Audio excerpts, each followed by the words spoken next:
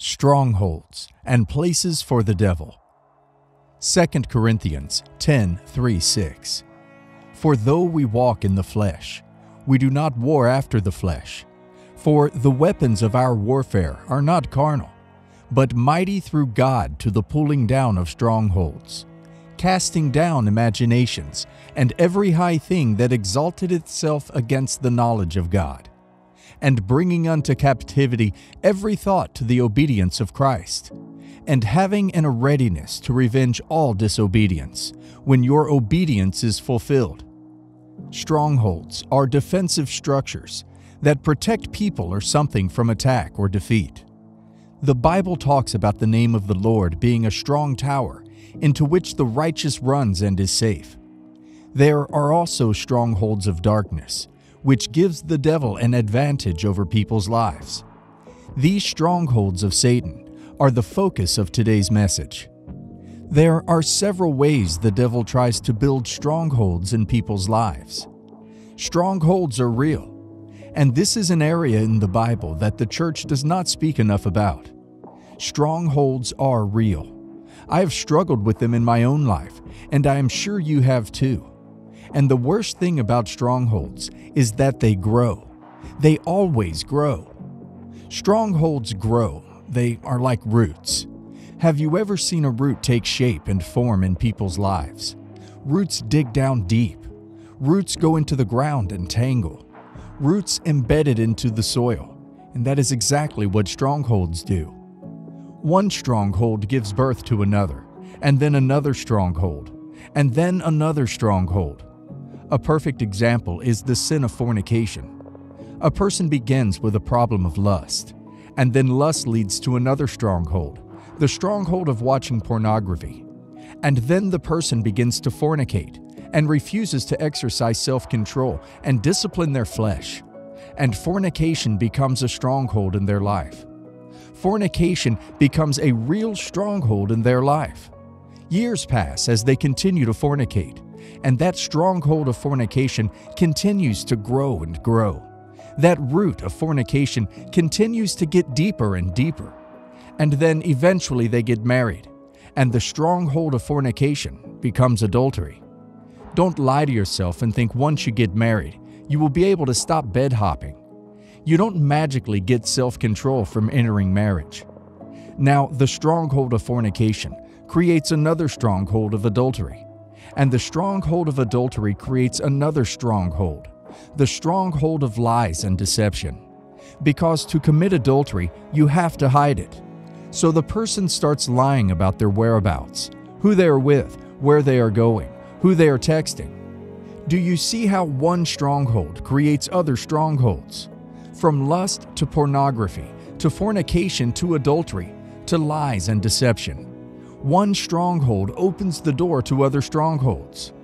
And we know no one is perfect, but it is important to be honest with yourself. What strongholds do you have in your life? 1 John 1:10. If we say that we have not sinned, we make him a liar, and his word is not in us. Be honest with yourself and review your life.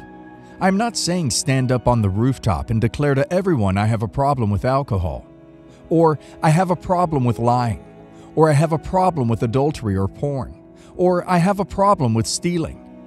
No, you don't have to declare it to the world, but be honest with yourself and examine your life and acknowledge that you have a problem in this area, and then go to God.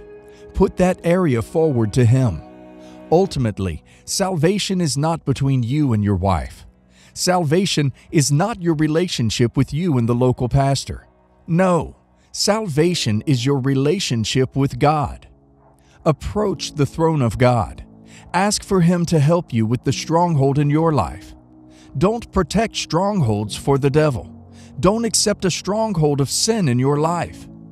Ephesians 4:17 and 18 reads, "This I say therefore, and testify in the Lord, that ye henceforth walk not as other Gentiles walk, in the vanity of their mind, having the understanding darkened, being alienated from the life of God through the ignorance that is in them, because of the blindness of their heart."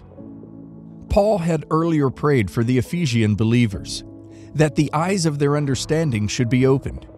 He knew that understanding brings spiritual illumination that exposes the operation of Satan in believers' lives. Haven't you noticed that the devil thrives more in areas where people's understanding are darkened? He builds his stronghold on people's ignorance and afflicts them because they lack understanding. Some believers think it's God's responsibility to resist the devil in their lives, but that's ignorance. If you don't take responsibility to resist the devil over your marriage, your business, your ministry, your health, and your life, he will build a stronghold on your ignorance. James 4:7 says, "Submit yourselves therefore to God. Resist the devil, and he will flee from you." Take accountability. You have to submit yourself to God. You have to resist the devil. This passage didn't say that God is going to resist the devil for you. It is your responsibility to resist him. It's our responsibility to be warriors for Christ, to tear down spiritual strongholds and fight the spiritual battles here on earth using the weapons God has given us. The devil most easily builds his strongholds on a sinful life. Anyone who has struggled with addictions, such as masturbation, smoking, drinking, fornication, stealing, lying, and other sins, knows that sin is indeed a great stronghold. Sin mesmerizes people. It takes them hostage and makes it difficult for them to live righteously. Hebrews 12:1 says, "Wherefore, seeing we also are compassed about with so great a cloud of witnesses, let us lay aside every weight, and the sin which doth so easily beset us, and let us run with patience the race that is set before us."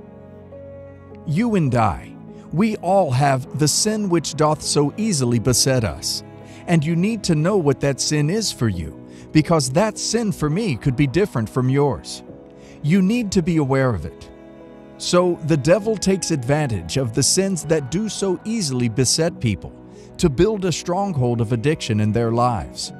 Meanwhile, there are no physical formulas that can help to destroy a spiritual stronghold. That is the reason the Bible says, "The weapon of our warfare are not carnal, but mighty through God to the pulling down of strongholds." Has the devil built a stronghold of sin in your life, and you are struggling to be free? You can't prevail by your physical strength or resolutions. You need to turn over to Christ, who will supply you with the necessary strength to enforce your victory. Ephesians 6:10. "Finally, my brethren, be strong in the Lord, and in the power of His might." Be strong in the Lord, not yourself. Be strong in the Lord, and not your willpower. Be strong in the Lord, and not your IQ. Be strong in the Lord, and not your mental fortitude. Strongholds are not only sin-related, but strongholds can also be products of negative mindsets, which have been built in people's minds over a long period of time. They are ideologies, opinions, and philosophies that do not line up with the truth of God's Word. Satan uses these ideologies to keep us from accessing God's full blessings for our lives.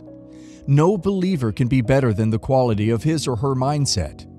2 Corinthians 10:5 tells us that to pull down satanic strongholds, we must learn to cast down imaginations and every high thing that exalts itself above the knowledge of God in our lives. More so, we are to bring every thought into captivity until they are subjected to obey Christ. Both imaginations and thoughts are products of our mindsets. And if we don't learn to align the truth of God's Word, our minds will become the devil's stronghold. He will use our wrong ideas to work against us and to deprive us of God's fullest life for us. Ephesians 6:12 and 13 says, "For we wrestle not against flesh and blood, but against principalities, against powers, against the rulers of the darkness of this world, against spiritual wickedness in high places. Wherefore, take unto you the whole armor of God, that ye may be able to withstand in the evil day, and having done all, to stand." The provisions for our victory against the devil is the whole armor of God. We can pull down the stronghold of darkness when we kit ourselves up with the divine provisions of God's armor. Don't make your life a good place for the devil to operate. Let the Word of God shape your ideology. Refuse to be ignorant and run away from sin.